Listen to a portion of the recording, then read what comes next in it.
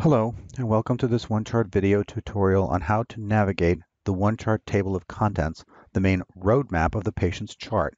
The Table of Contents is located on the left portion of the screen once you have established a relationship with your patient and opened their chart. Although I'm currently logged in as a medical student, the steps covered in this tutorial can be used by any user in any solution.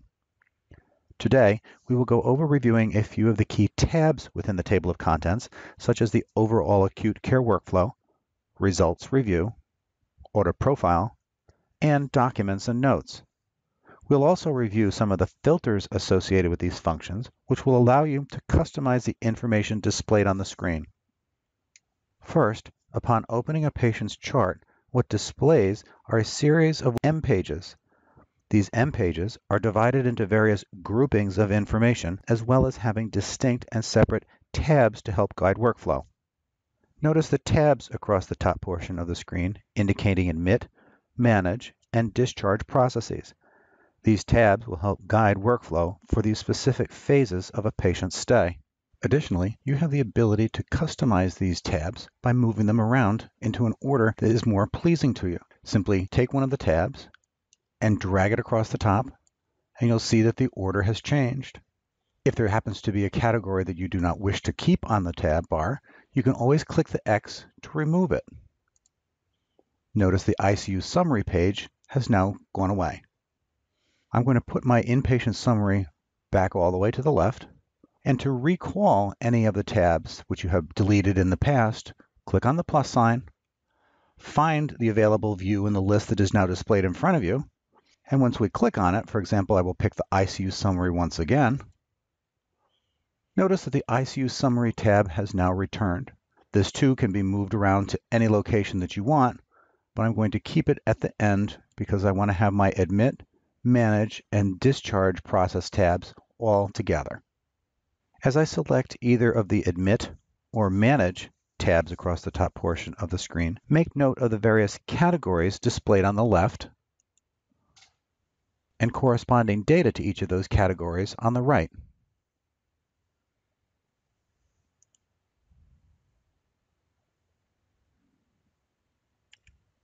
As you scroll through the available data, make note that as you go through each category, the system lets you know where that category is on the left-hand side of the screen.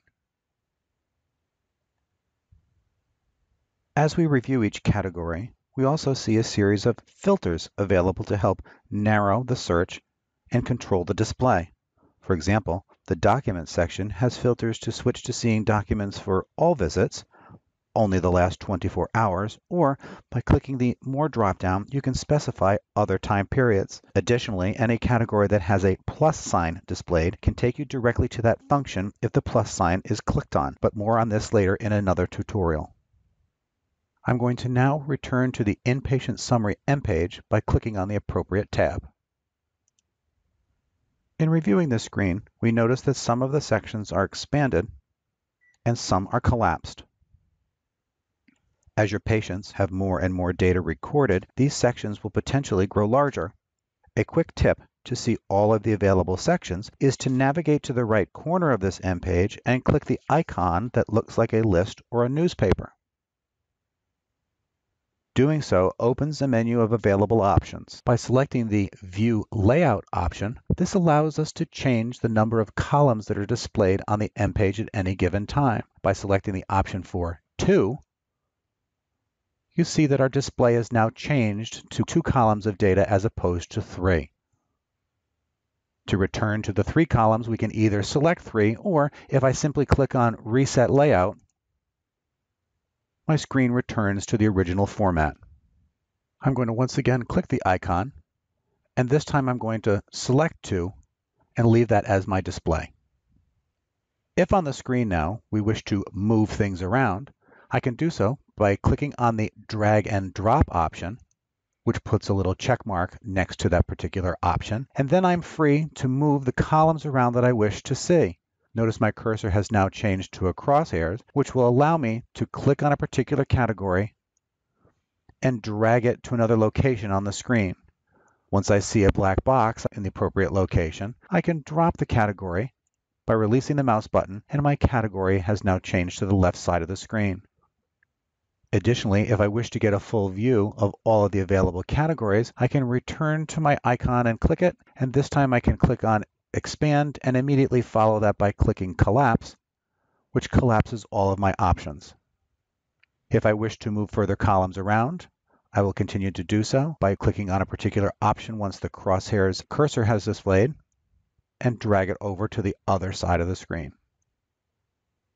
When I have made all of the changes that I wish to keep, I'm going to return to the icon and click it once again, and this time remove the drag and drop option by clicking on it again, removing the check mark, and this will save my changes.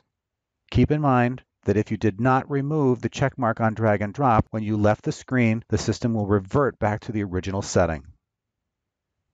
To further control what's displayed on the screen, if I return by clicking the icon, I can click the option for components and I can remove some of the categories that I might not wish to see. For example, if I wanted to remove family history, I would simply select family history to take away the check mark. And as soon as I drag my cursor off the option, the system automatically refreshes and removes that particular option. I'm going to return, click on Expand and Collapse, and now you'll see that family history is no longer displayed. To put it back, I would simply select the Components option, reselect family history, the system refreshes, and family history is once again available. We will now continue by navigating to the Results Review tab in the Table of Contents. Here, you'll immediately be shown any recent results as shown within the Navigator section of the screen. Notice the tabs across the top allowing you to zero in on certain key result groups such as labs, micro, and diagnostics. This screen also shows us another customizable filter. Anytime we see a bar with a date time range specified, this filter can be changed. Simply hover over the bar and right mouse click to see the options. Notice that you can specify a date time range or you can select today. Please note that any filter change you make here is only a temporary one for as long as this patient's chart is open. Once you close the chart or log out of OneChart, the default of clinical range will return. Notice the flowsheet category section. The default is Quick View, although there are a variety of different views that can be selected. Keep in mind that whatever choice you make will remain in effect until you change it again. The system will not automatically return you to Quick View once you exit the screen. Next, we will click on the Orders tab. Doing so opens the patient's order profile. As with any screen in OneChart, we are driven from the left side of the screen in choosing a category to the right side of the screen where more specific data is displayed. Notice that having opened the order profile, the available space on the screen has been reduced so that now the orders view can display right next to the table of contents. If you wanted to have more real estate available on the screen, you can always pin back the table of contents by clicking on the push pin icon on the menu bar. Doing so pushes the menu to the side of the screen so it's no longer seen. To recall the table of contents, you can do so temporarily by clicking on the Menu tab, or permanently pin it back once again by clicking on the sideways push pin. Next, this screen also has a filter available as indicated by the blue wording that starts with Displayed. This filter is important because this will control what will and will not display on the order profile. By clicking anywhere on this line of text, the Advanced Filters pop-up displays. The default settings are for all orders 5 days back. You can customize these filters to whatever works best, but keep in mind that if you don't see something on the order profile that you think you should be seeing, always come to the Advanced Filter screen and review your selections because they do not revert back once you sign off. The active and inactive status sections of the screen are quite self-explanatory. Simply remove the check from any option that you no longer wish displayed, or in the case of including more than the last 5 days of orders, you can either select the radio button to include all days, or simply update the numeric value to a specific number of days. The next filter setting which is important to make note of is the one option found under Miscellaneous. By selecting the checkbox for Show Individual Instances for Continuing Orders, This will allow the system to display all individually scheduled continuing orders. I will select this option and then click Apply. Notice that when we are returned to the order profile, a sideways triangle now displays next to some orders. By clicking on this little icon, notice that displayed below the parent order are all of the scheduled child associated orders. This allows you to see the actual status of each individual order action, no matter if it's in a patient care order, a diagnostic, or a lab order.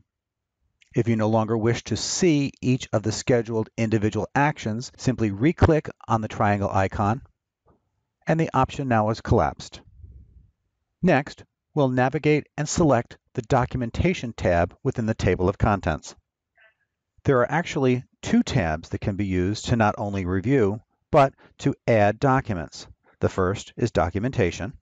And when we select the Documentation tab, this opens the list of available documents in reverse chronological order.